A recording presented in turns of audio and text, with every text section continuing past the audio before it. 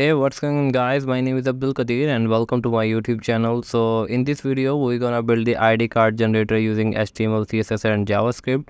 So we are continuing our JavaScript project series. Creating an ID card is a great way to learn about HTML, CSS and JavaScript. So when we fill this form and click on generate button, it will create an ID card. We can download this ID card. So if we open it, and let me just open my mobile, and if we scan it here, so if we scan this QR code, we get the information. So we will include features like generating QR code and allowing users to download their ID card. Whether you need ID card for a small event or just you want to improve your coding skill, this tutorial will help you to achieve that. So first of all, we have to create the index.html file and give it a title ID card generator. Then we have to link the styles.css. Now for the body, give it a background color and open it with the live server. We have to link the external CSS for the styling the page, and then we have to link Google Fonts, which includes the pop-in fonts from the Google Fonts. And then we have to link the script.js, an external JavaScript file for additional functionality. And jQuery, a popular library for simplifying JavaScript operations. Then we have jQuery QR code to generate QR codes. Then we have HTML to image, converts the HTML elements to images. Right. Now create a div and give it a ID is equal to form container. Contains a form for input batch details like event name, person, destination, company, and access level. So give it a class equal to container. Then we have a heading h1 batch generator, and inside this we have a form and give it a ID is equal to batch form. So inside this form we have an event name, give it an input type is equal to text, and required, it will be the required field event name. So let me just copy this. We have event name, then we have the designation or person name.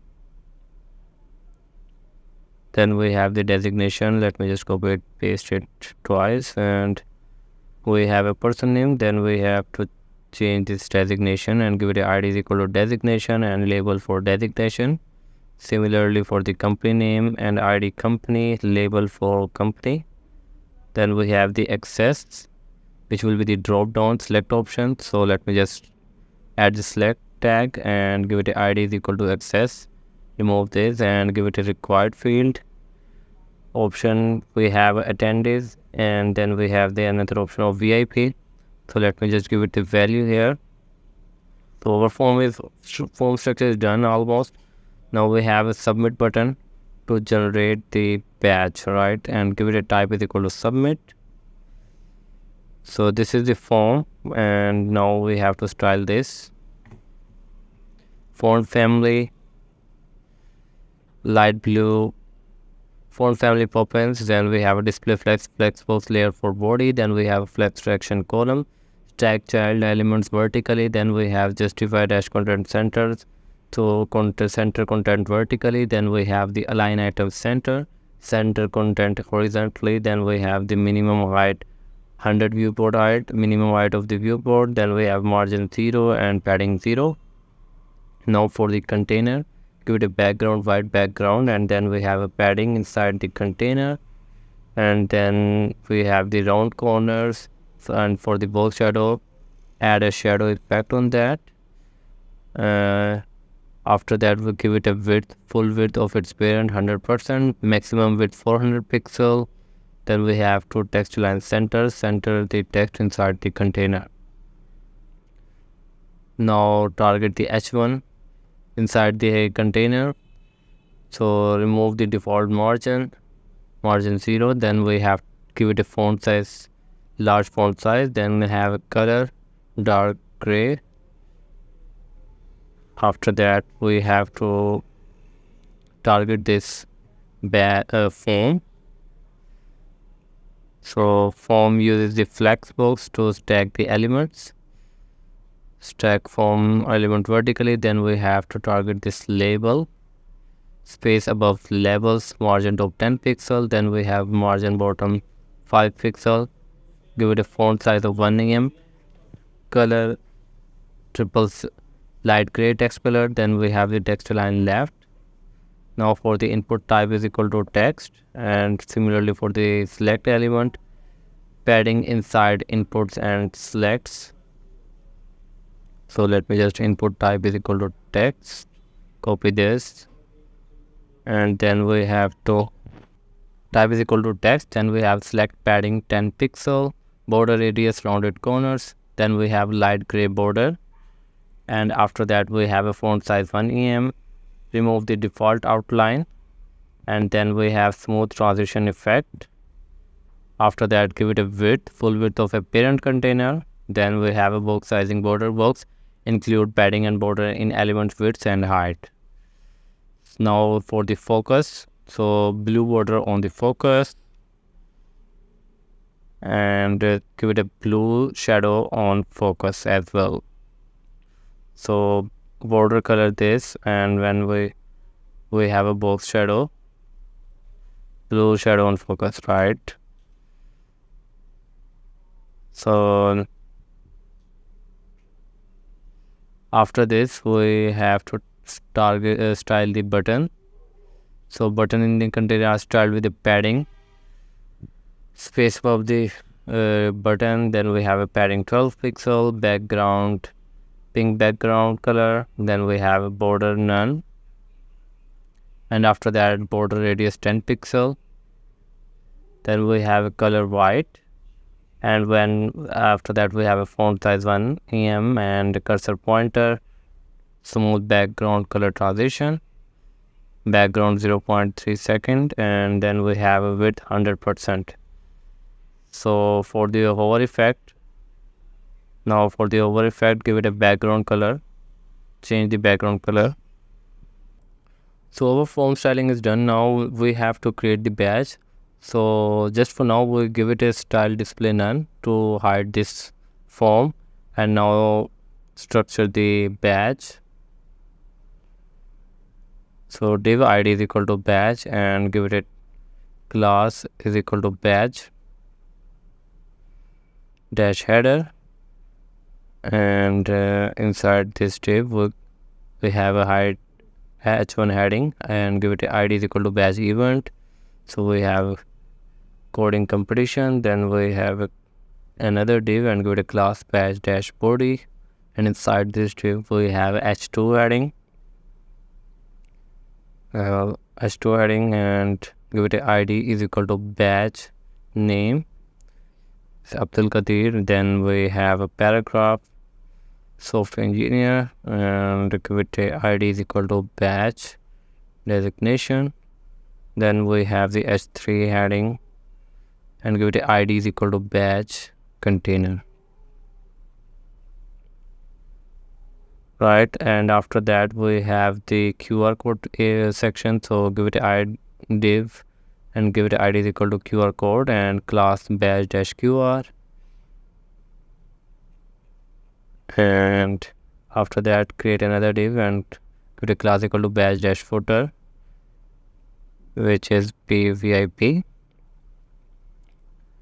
And after this badge we have two buttons, right? So this is the form badge, and then we have a download badge button, and another one is create another badge button, right?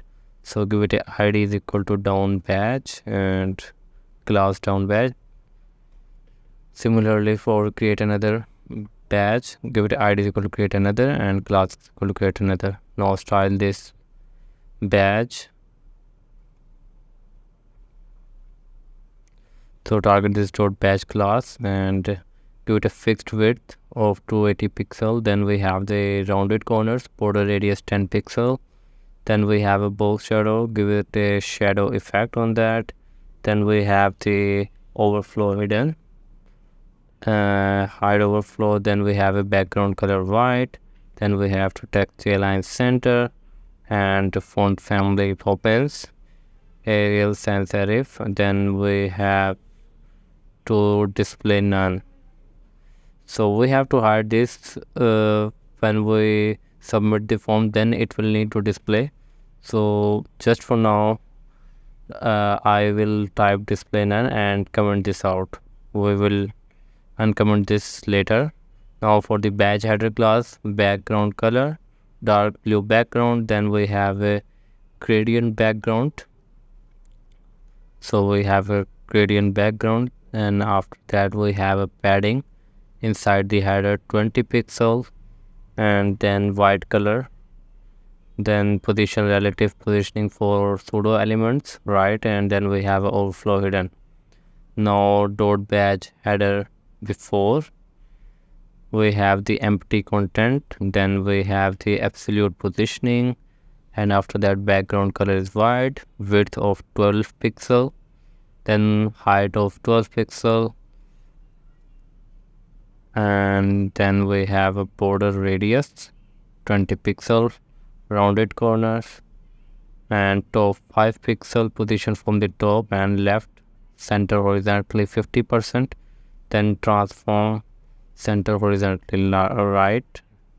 Then we have to target the after empty content and position absolute, top -4 pixel and left -20 pixel, position from the left, and then we have a width of 40%, height of 180%. Then we have a background, and after that RGBA, so radial gradient background. Then we'll give it a transparent 10.01%, and after that give it a background size 10 pixel, and after that we have a rotate effect, so 52 degree, and opacity 0.8, slight transparency, right? So now we have to target the H1, remove the default margin. Then we have a font size 18 pixel. Now we have to target this badge body class, padding inside the body 20 pixel. Then we have a display flex and flex direction column. Now for the H2, badge body H2, we have a margin 0, font size 22 pixel, then color check 333. Then we have to target this P paragraph, font size 14 pixel, and remove default margin and light gray text color, and then we have a bold text. After that we have to target this H3, dot badge body H3, blue text color. Then we have a smaller font size and remove the default margin. Now for the QR, dot badge dash QR, so space around the QR, margin 20 pixel 0. So now we have to target this badge footer, style C footer with a blue background, white text, and padding. The text inside is bold and larger, right? So for the paragraph, margin 0 and font size 16 pixel. Then we have a bold text. So now we have to style the badge button, which is the download badge, padding 12 pixel, background. Then we have a border none, border radius 10 pixel, color white, and font size 1 em. Then we have a cursor pointer and transition effect background 0.3 second. So now copy this and give it a class of create another. So let me just remove this and I give it a class of create another class, right? So we can do this also. So our badge is also done. Now we have to display our form. Let me just remove this, and this is our badge. Now for the responsiveness, we just add some responsiveness so that it will display good on smaller devices as well. So this is just for our responsiveness. Now to hide this badge, we have to hide the button, so display none. So display none will hide the button. Similarly for the badge, uncomment this code, and here we go. So this is now our form. Now when we submit, the form display will be gone and badge will display. Now remove the hard coded. We will fill it through the form. Now go to the, now we have to target the badge form. In the script.js file, we have to write the JavaScript code to handle the generation of the QR code and the functionality of the download button. So badge form target the form with the ID badge form, right? And download badge target the element to a button with the ID down badge. So just target this down badge, and similarly for the create another. After that, we have to add an event listener to the form that triggers when the form is submitted. So we have the badge form dot add event listener submit, and then we have a function. Inside this we have an event dot prevent first of the form from submitting normally, which prevents the page reload, right? And after that we have to target this ID form container, and form container we have to hide the form by setting its display to none. So when we fill the form, we have to display the form none, right? So when we submit this form, it will hide the form, right? And after that we have to fetch the data from the form. So we have a name, designation, company, attendee. So we have to target this step by step. So for the event name, get element by ID event name dot value. It will store the event name value. Similarly for the person name, designation, company, and access level. Let me just quickly change the name. Then we have a designation, and after that we have the company and the access level, right? So we will get it all the values from the form, and it will store in these variables. Then we have to create a ID for each user. So this is just to create a unique ID for each person, right? So generate a random ID with prefix ID and ensure it's a 4-digit number, right? Notepad start for 0, right? Now uses the jQuery to update the badge elements with the retrieved form values, right? We have all these values, and we have to set all these values in our badge, right? We have to update the heading, badge name, designation, container, and QR code, right?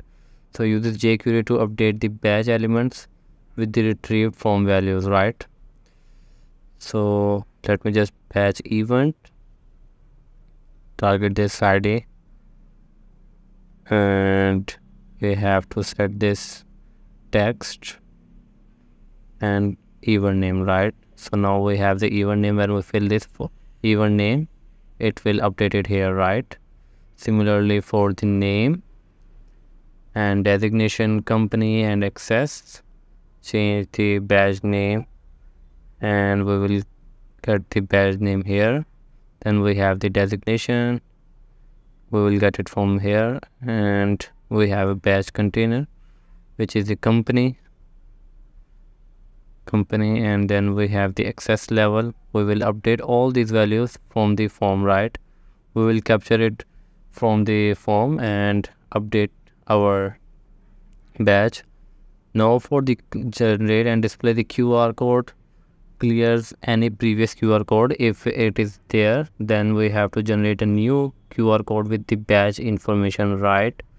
So we have to create QR code with the badge information. So text with ID, we have ID, right? So which is the above this one, ID. We want to show ID, then we have to give it an event name /n event right? And event name, let me just give it a event name here. Copy this event name and paste it here. Similarly for all these, like name, we want to show the name as well, so copy this and update its name. Then we have the designation, so we have the designation here.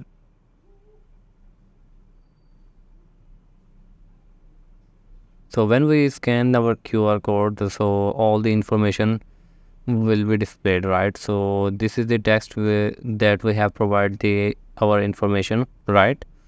So we have designation, then we have the company,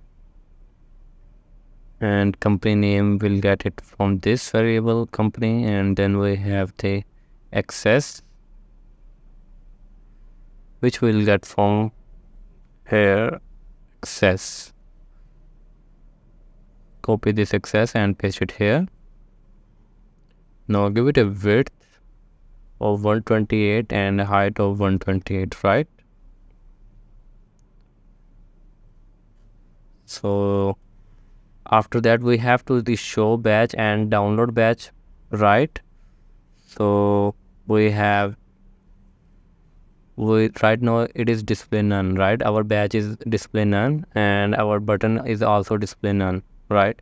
So we have to show our batch and we have to show our badge and button, right? So for this, display the badge and download the button, we have a id is equal to badge dot css display block.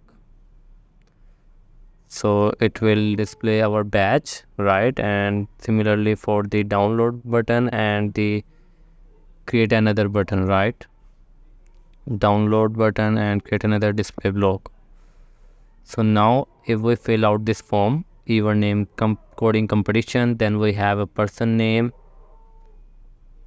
and after that we have a designation software engineer, company name web solutions, then UAP, and when we click this we have all this information and it will create a QR code, right? So now we have to add the create another batch functionality first. We have create another dot add event listener. So when we click on this, it will show we will need to hide this batch and download batch button and create another batch button, right? So we have to hide this and we have to display our form, right? So we have to target this. We have a batch form, so we have to display it first. So we will get it from document.get element by id batch form container, and we have to style dot display is equal to block, and we have to reset the form values. So if there is any values in the form, we have to reset it, right? So document.get element by id, we have id of batch form dot reset, so it will reset our form, right? Let me just type it reset. So now when we click on this, it will go back to the form and reset our form, right? So only we have left the download batch functionality left. So we have a download batch dot add event listener, then we have to event dot prevent default, and after that we have to add an event listener, converts the badge element to a PNG image using the HTML2 image library, right? So just target the badge and create a link, HTML2 image,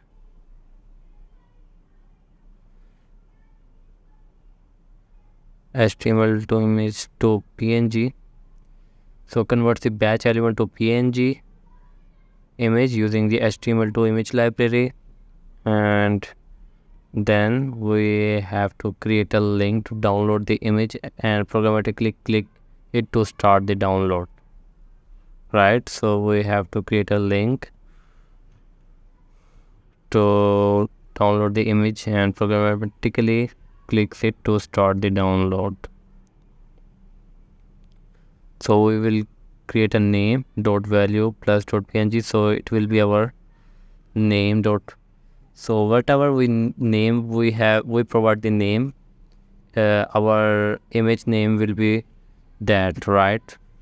So for example, if I type Abdul Qadir, then if I download this picture, the picture name will be abdulqadir.png, right? And if it is there any error, so log any error that occurred during the conversion process, right?